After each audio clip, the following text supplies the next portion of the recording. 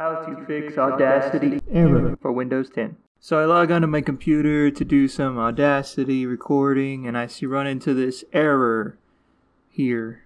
Error 999, whatever it is. So to fix that, you go to your settings, bottom left of the screen, pull up the privacy tab there, click on that, and you're going to be looking for the microphone tab on the left side. There you'll see the microphone access for this device is off. Change button. Click that change button and switch that over to on.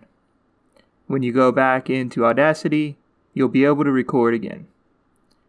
Just to verify this, we'll go back into the settings and we'll switch the permission back to off, and then we'll test it again.